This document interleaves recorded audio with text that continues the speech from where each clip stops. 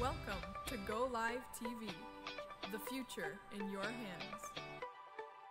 The only multicultural IPTV station that brings communities together.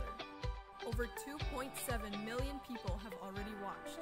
Go Live TV, anytime, anywhere. The Lord is my light and my salvation. So why should I be afraid? The Lord protects me from danger. So why should I tremble when evil people come to destroy me? We're called to plunder hell and populate heaven. This is the moment. That is a sound of revival. That is an alarm of an awakening. I remain confident. So I am. Hey everybody, welcome again to Go Tell All Live. I'm so excited to be here with you guys. I'm here with an amazing pastor, thinker, thought leader, Pastor Derek Schneider. Thank you, sir, for being here, man. I love your ministry. I love what God is doing in and through you. Thank you so much. It is a privilege. Thank you, sir. I just want to get right into it because there's a lot of great stuff we're going to cover today, and I just love what God is just doing with your ministry. Who is Derek Schneider? Please just tell the people. Well, actually, I have a bit of background in the music industry. Believe it or not, fourth generation pastor's kid on both sides, backslidden as a teenager, went into the hip-hop world. I know that might be hard to believe, but was the opener for Eminem's movie, The 8 Mile. I mean, really backslidden. If you were to turn on the radio at certain times in the city here in Toronto, you'd hear my single, different songs released throughout the world. And then an encounter with Jesus right before I was going to sign a 4-year recording contract. The Lord interrupted my plans, and I didn't sign the contract, and I went into a bedroom I was staying in on vacation, and I sat down in an old rocking chair. It's a true story. Sat down in this rocking chair, and I said, God, I'm totally depressed, totally dissatisfied. I'm going to wait here in this chair until you show up. If you're interested in me, here I am. And within moments, the room was just electric with the presence of God. And he said, I have not called you to do this, but I've called you to preach. And I began ministering. That week was my first speaking engagement. When God wants to accelerate something. And I had enough background there, and I was thrust into ministry at that point. Yeah. There's somebody watching right now. You just heard that, and you're just in a place caught up in the circular industry, and you know God has a call in your life. What do you have to say to that person watching right now that just heard that? Well, I would say that if you're called to the music industry, good. Let God use you there, but let you be somebody that has cultivated so much of heaven within you that you determine the environment when you go into the secular industry. But if you're not called to the music industry, the most important thing is to get in touch with God in a way that you can hear clearly and distinctly, what is my purpose on earth? You can be saved and there's still a sense of dissatisfaction as a Christian. I know the religious might not like this, but you can be a Christian and still be feeling somewhat dissatisfied. It's because God has hardwired us to feel that we have a purpose for being born. And our journey begins when we start to seek that out. That is so good. I want to just move forward with this, with the history makers. Mm-hmm. I love how God has touched many people through that movement. Please tell us about the history makers, how it started, and what God is doing. The history makers experience, that's what we call it, has been an incredible journey. A little bit of background, I led revival in what was our home church at the time for about 7 or 8 years. And then the Lord removed his glory from the meetings.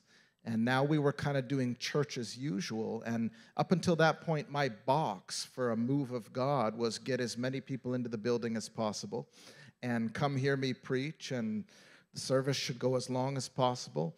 And once the Lord removed the glory, I realized God had been showing me through revival one side of a two-sided coin. So to human nature will hold on to the glory where it was. And so he pulled back on that so that I would explore. He wanted to introduce me into the other side of that coin, which was the equipping and transformation piece. And I had no idea back then that the body of Christ was about to be thrust into a global understanding of kingdom, of being equipped in purpose, calling, and destiny, and being sent. So when I did everything to try to get people to come to the church, come to the building, they weren't coming. And I said, Lord, I don't think I can pastor like this, preaching to the same people for the next 30 plus years. And God had mercy on me in directing my attention to focusing on who was in the church. Don't worry about numbers, but awaken their purpose, equip them in it, and send them. And in sending them, our numbers started to grow, if you can wrap your mind around that. And so the History Makers experience was how the Lord had mercy on us. He gave us this gift, this 3-day training that we really call a specially choreographed, spirit-filled environment designed to bring you to the end of your own abilities so that you have to tap into apostolic grace, supernatural ministry to even complete the training. That is loaded. You're so you just planted a church, History Makers Church. Tell us about that, please. Well, what happened was within 2 years of starting these trainings, we were sent to the nations. We were able to reach in just those 2 years just over 250,000 people. We saw far more fruit than just trying to get everybody to come to the building. So we were traveling and doing that. We didn't have a local church base, but we were equipping the church globally. So we kind of did it backwards. Rather than starting a church and then going out, we started the movement, and now we've planted a local church base in Oshawa, Ontario, and we still have our global network. We partner with other churches. We just want to serve and equip people, help pastors get set free. Because if you talk to any of them, when I travel around the world, they're saying, we know the 7 Mountain Mandate, we know what we're supposed to do, but we don't know how. You see, the gap between what we preach and teach and the actual execution of it in society is great. And we want to help pastors close the gap to where they are enjoying ministry again. They're seeing results in their city. It doesn't matter how many people you have in your church. If you can just equip a few of them properly and effectively, you can pastor your city through your members. This is great. Do you have any practical examples from the History Makers or your church of what it looks like, how God is using your church to influence society? We have, I would say, hundreds of testimonies. We feature as many as we can on the website. But one of them in particular that I like to highlight is an older gentleman by the name of Patrick Flontek, who attended our church, our former church in those years, my father's church, for over 20 years and had never led a single person to Christ. He was an older man, faithful church attendance, but wasn't bringing the kingdom beyond the 4 walls. After he took this training, he was rewired. The grace of Jesus was on him. He ended up going on to oversee 2 seniors churches, 40 or 50 people in senior centers, and started a program called Budding with Seniors that ministers to that sphere. And he said at our last national conference, he said, Pastor, I'm leading people to Christ on almost a weekly basis. And they're not coming to our church, but we're going to them. And he's reaching people for Christ. And we have many testimonies like this. One woman, Marguerite McLeod, she came through the training and she wanted to be used in the education system, but she didn't know how to do it. And she felt like she wasn't to fight the education system, but she created a curriculum. She figured out how to do this in our training. And she created this curriculum for families, not to remove their children from the school system, but how to equip their children in the secular school system. And within 6 months of her graduating the training, her curriculum was in over 36 countries or something like that. The problem we have at this time is that for people to believe the stories. We've been living so long in the realm of prayer and prophetic only, as good as those things are. When the results are there, when the apostolic kingdom results are there, we have trouble believing it. You also have a podcast, Transformation Generation. Transformation Tell Generation. us about it. Transformation Generation was just a podcast through Charisma Podcast Network. You're probably familiar with Charisma. And for us, it was just another avenue to get this message out there. So not only are we teaching some of the things we teach in the History Makers training, but we're also wanting to interview ordinary people. I really believe, Solomon, that the church is entering the era of the practitioner. Not just the theorist, not the kingdom theorist. And we've had those days, and they were great days, and they've served to teach and prepare the body. But now we're seeing normal people, what we would call normal people. When the kingdom gets in them, if they're properly equipped and trained, they go out and can do exploits. I want to mention to you that when the mayor of our city gave our movement an award for impact in the city, he thought that there were hundreds of us. At that time, we only had 13 graduates. He was shocked when he came to the event. There's only 13 of you. Ordinary individuals who have been equipped in the grace of God. They know their calling, and they're bringing transformation. So we want to feature those kind of people on the podcast, not necessarily the big names. I've got to ask you this, speaking about the kingdom. What is the message of the kingdom? Wow. What a great question. Well, the message of the kingdom essentially is the king's domain, kingdom. And the desire of Jesus, and if it was good enough for Jesus, it should be good enough for us. The desire of Jesus was that everywhere on planet Earth would become the king's domain. Where the church has been caught up in almost a sort of charismatic religiosity is we're forever praying that God will come down and make our city the king's domain. If we can hold enough prayer meetings, maybe God will come down and change the city.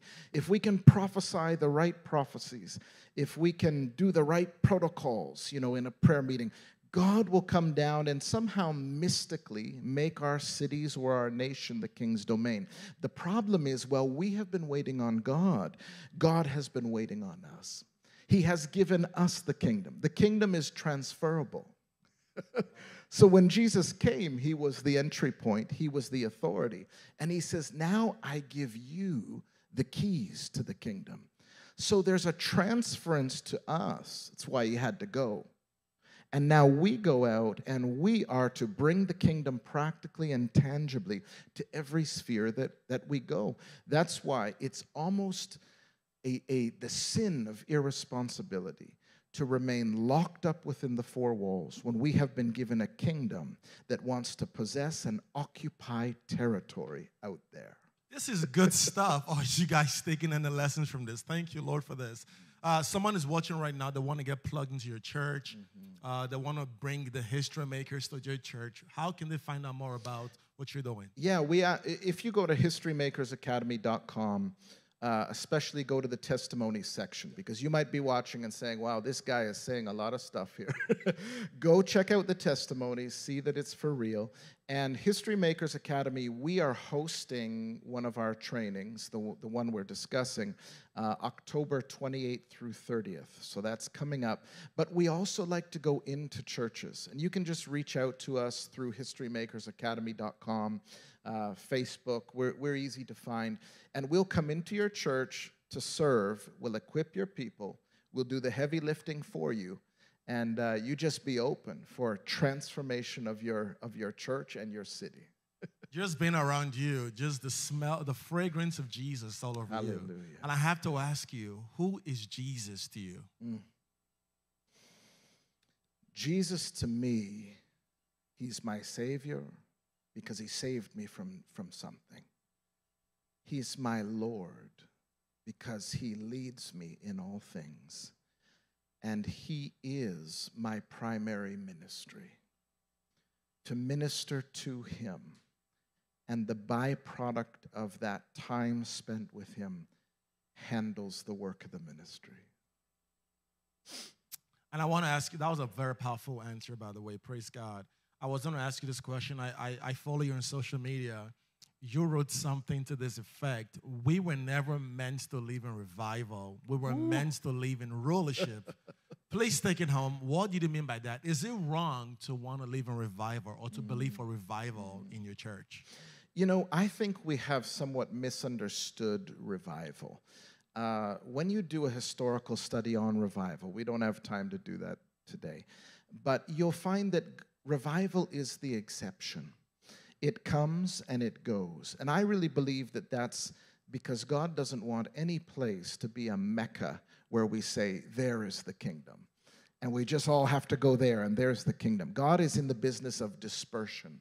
So revivals will have this peak, and then you'll see that they'll go. Revival is meant more so to wake up the believer to go and fulfill a commission. So revival is the means by which you get to the point.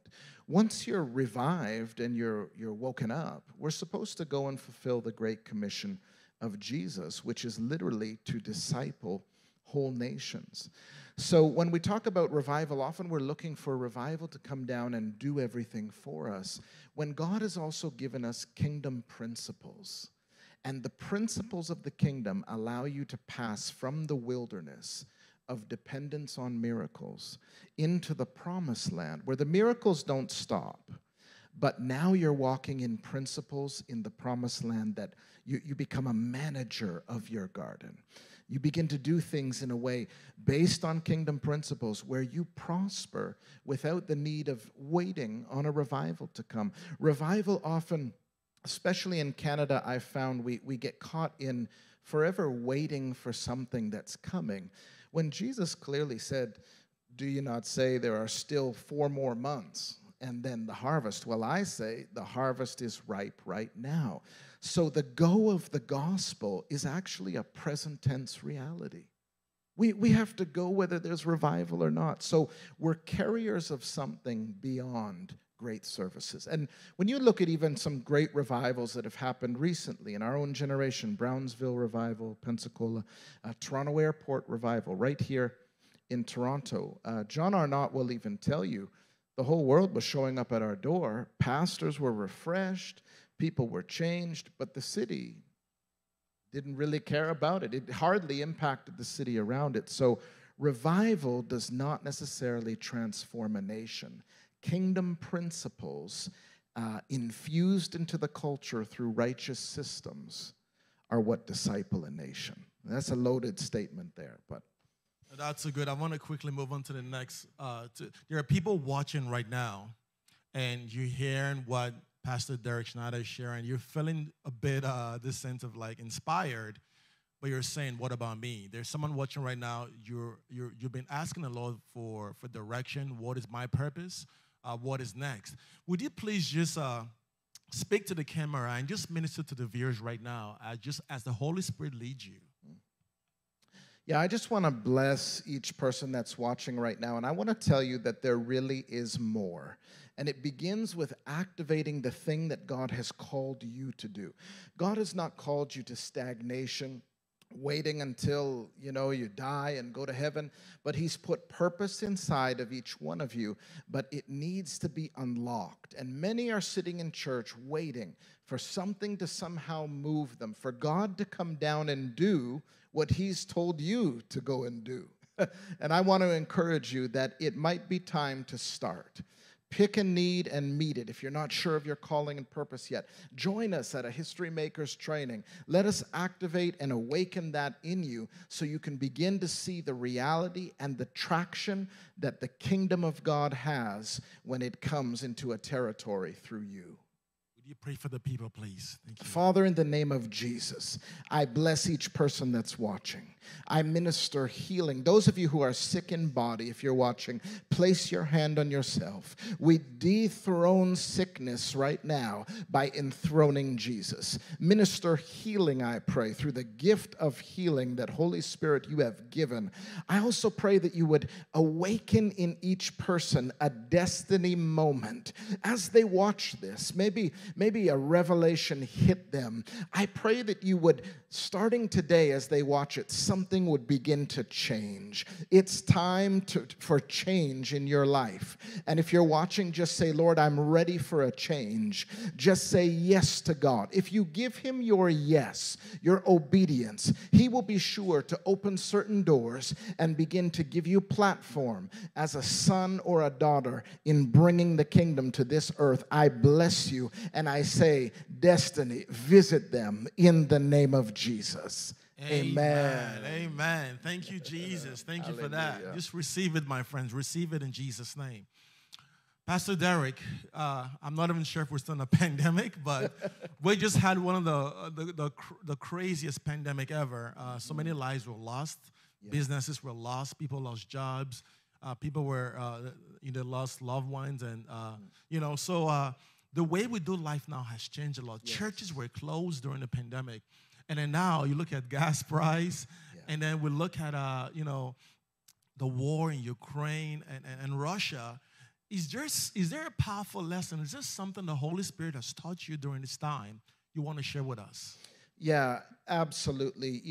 Firstly, you have to understand that both the devil and God will capitalize on a crisis.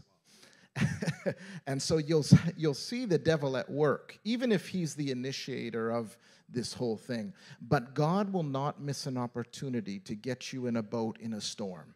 It's just too much of an opportunity. So what God did, what I saw him do, was an accelerated retooling of the church. There were a number of things he did. For the average believer, they got to see if their Christianity still works without a Sunday morning in-person gathering.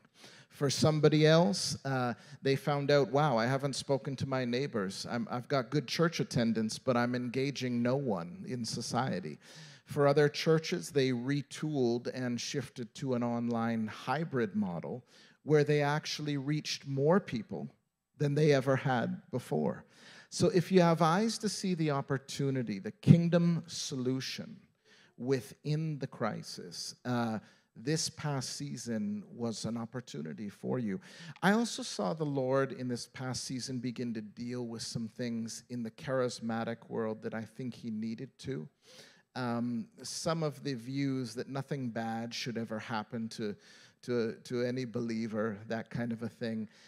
We also saw the celebrity preacher. We saw that thing targeted. We have just watched over the past 3 years the chaos in the nations, how God has literally reset the church. The prophetic movement was touched. I won't go into too much there, we all know, but I feel like there was a humbling that was put upon the prophetic movement where we just had to reset and get back to the reality. Listen, the gospel of the kingdom works best where there are problems.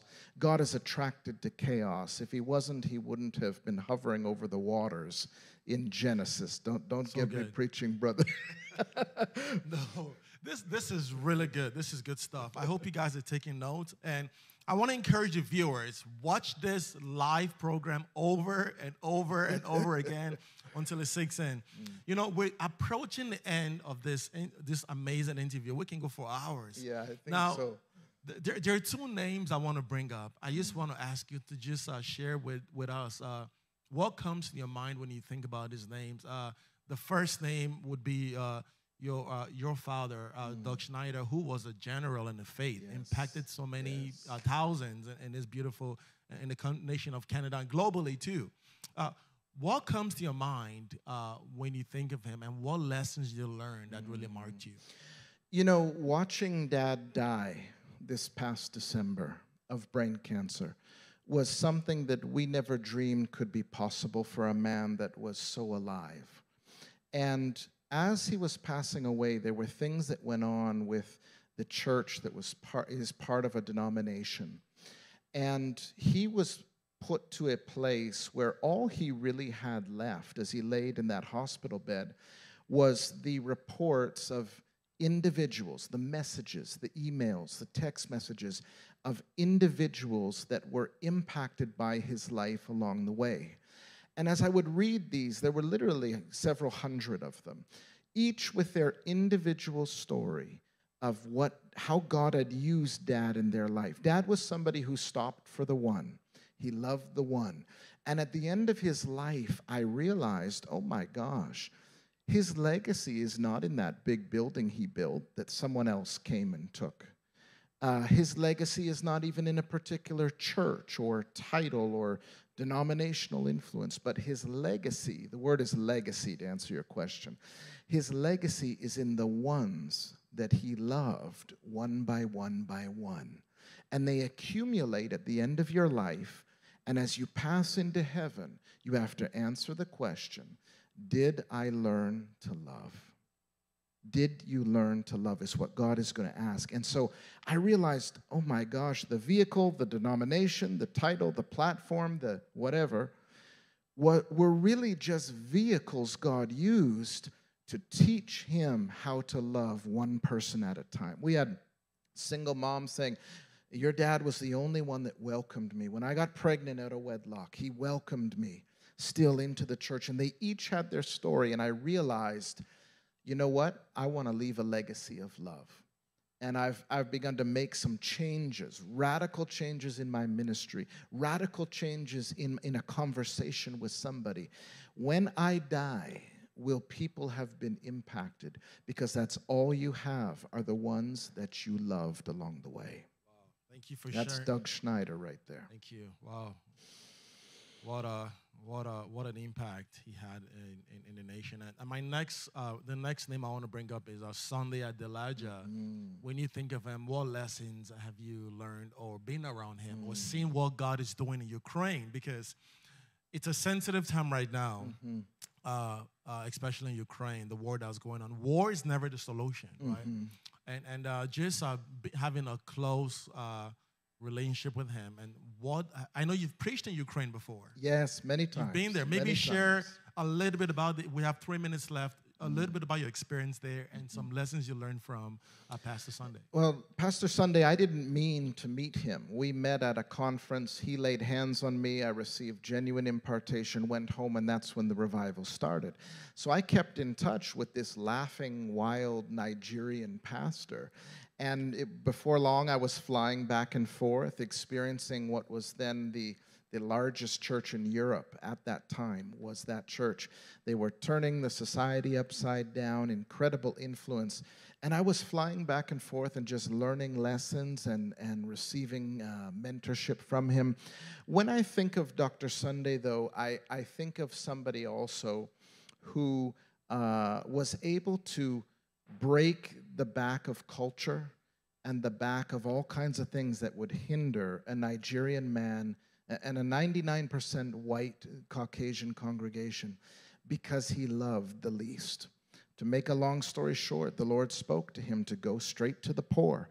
One drug addict got saved. She helped him to lead other drug addicts to the Lord. Those drug addicts had family who were normal, healthy, and they all wanted to come to this church. They said, we don't care what color this man is in Ukraine. All I know is my son, the Orthodox Church couldn't deliver him. The government systems couldn't deliver him. He got delivered in this church, so they all started coming, and that's what produced the mega church. Loving one person at a time. This is the key. So that is a bit of the heritage and spiritual DNA I come from. Oh, praise God. That's so good. We've got about a minute left. I want to just ask you. I think of you as a general in the faith, an ambassador, a champion. God is championing so many great things in and through your life. An amazing husband, a father. I honor you, man. Thank you. You know, just hearing how God pulled you from where you were. In 1 minute, what is burdening your heart right now for the church? There are the pastors watching this live and leaders and friends. And what encouragement from your heart do you feel the Holy Spirit is stirring your heart to share with us today? You know, we get so busy building our own kingdoms, and we don't know where our motivation really is unless the Lord does something drastic. I would say to pastors and leaders today that to not put your focus on how many people you have in your building, because you can have a mega church, but the society is not transformed. And I can show you nations where there's a church on every corner, but the society is not transformed. I would encourage pastors to begin to shift your focus to how you can serve your congregation, how you can equip them, how you can release them into society, and you will find something great will happen. When I released our first disciple into her calling out there, she ended up bringing 8 back into the church, and I said, now there's a good church growth system. I sowed 1, I got 10 back, and when you shift your approach to beyond the 4 walls ministry, instead of building your own kingdom, building his kingdom out there, whether they ever come to your church or not, that shift in perspective, God will empower. He will bless it. He will use you. He will raise you up to do things you never dreamed of if you make it about his kingdom. He said he will build his church. Leave his church alone. You build the kingdom and watch what God does for your church. Amen. Thank you, Derek Schneider. God bless you, sir. Thank you for your time here. Such an honor. You know, this is powerful. I want to encourage you. Watch this over again. Father, bless you for your strengthen them and give them understanding from this life. In Jesus' name, amen. God bless you. God bless you. Thank you.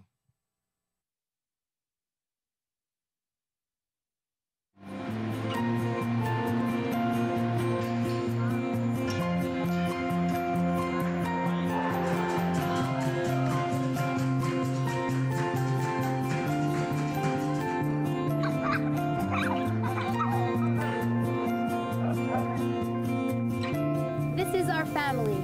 This is our life.